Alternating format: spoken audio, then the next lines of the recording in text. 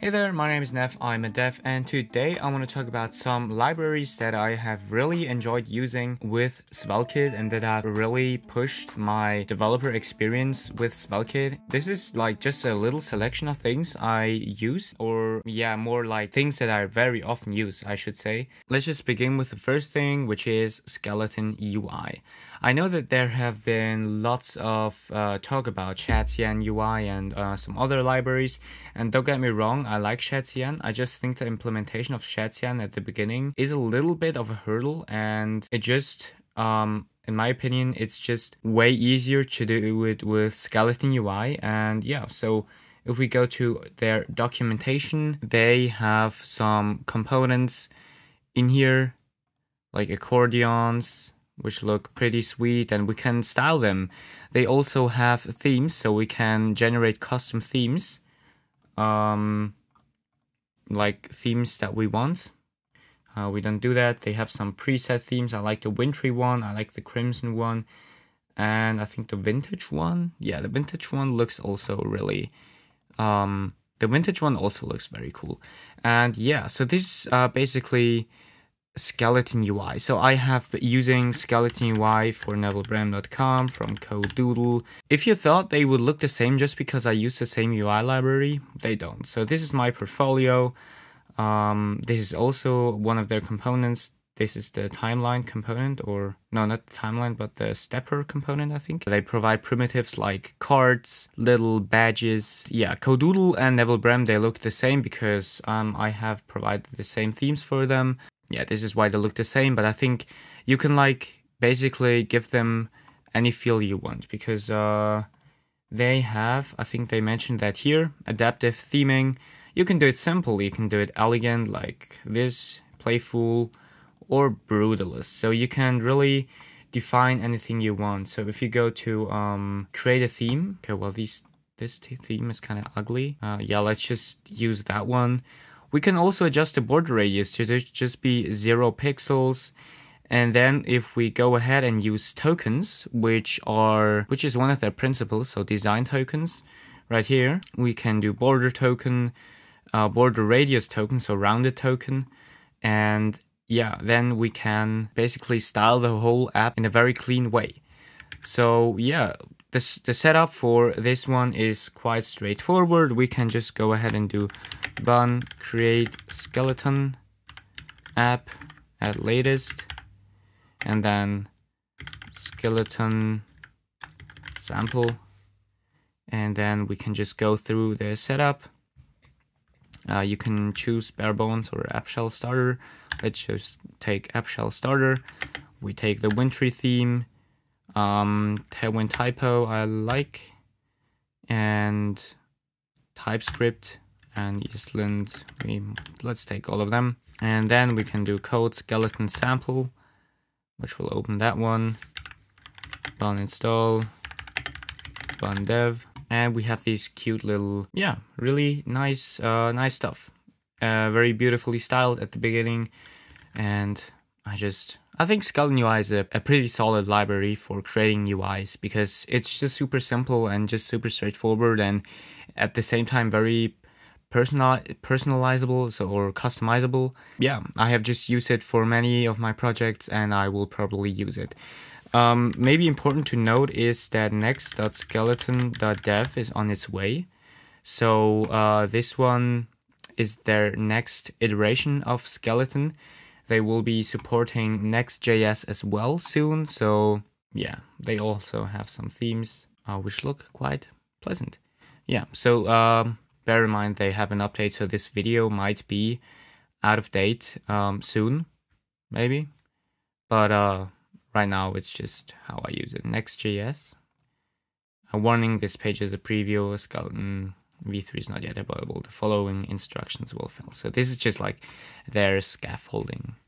It's actually not there yet. So the second library I want to talk about is SvelteKit Superforms. I already made a dedicated video to that. I will link it up here somewhere. And yeah, basically SvelteKit Superforms helps us deal with forms, and it's super cool. So let me show you that. Here we have our code for Codedoodle, And the way we just use Superforms is we initialize this Zod object. We can also use other validator libraries. Then we go ahead and initialize the form in our load function. And then we can go ahead and check if the form is valid. And if it is not valid, we can return a fail, and it will supply these errors which we defined in Zod. So use cases are codoodle.nevillebrem.com/create and nevillebrem.com/contact. So in here we have this one. We need to supply an email. .co. Now let's try that again. Your message is too short. And now it will succeed. Your email was sent successfully. Same thing here. We need to write some more. You created too many posts. I will cover that in a second. And yeah, so basically this is Superforms. I made a dedicated video, like I said, linked somewhere up here or down there. And yeah, in combination with this Superforms, we have SvelteKit rate limiter, which I also already demonstrated. If you watched correctly, or if you watched attentively, you created too many posts. This is because I tested out this form before, and I created a little bit too many posts. So the way the rate limiter works is we just go ahead and install SvelteKit-rate-limiter, and then we make this new limiter object right here, which is IP, and then we define how many times per hour, or we can also do, we have all these options, but I think I had it on hour. So we can define how many times per hour, and down here we can do it a bit more precise with the user agent. Yeah, so this is a SvelteKit rate limiter, and then we can go ahead into here and await if the limiter is limited, and then we can, in combination with Superforms, we can set message form you created too many posts, please try again later, and return the status of too many requests.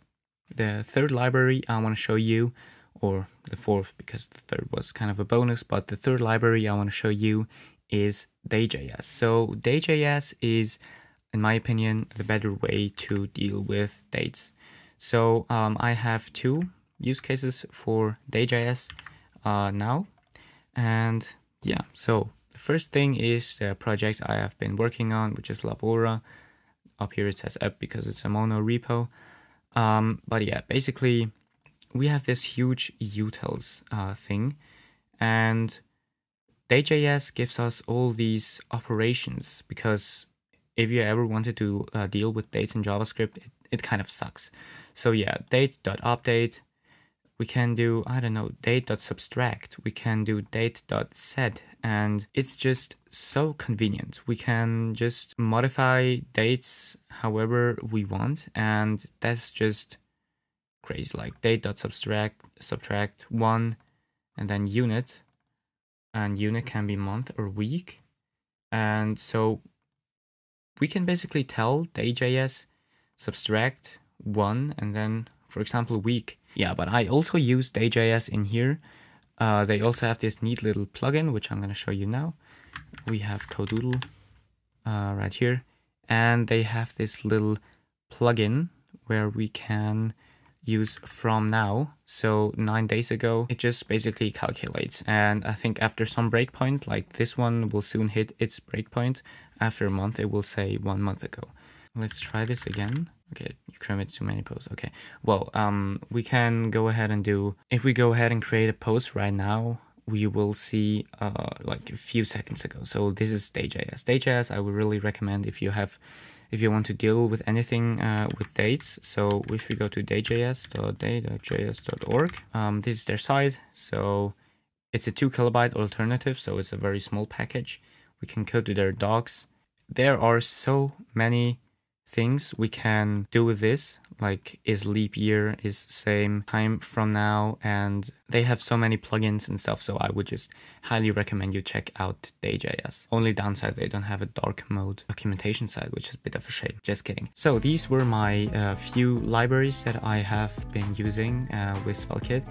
I really love them. Of course, there is also Drizzle, ORM, and Terso, and all of this other stuff, but I think this does not really belong in here because today I wanted to talk about the front end side aspect of things and not about the back end side of things. So yeah, if you like this video, go ahead and drop it a like and subscribe to my channel and activate the notification bell so you don't miss out Sunday's video. And yeah, I will see you then. Bye.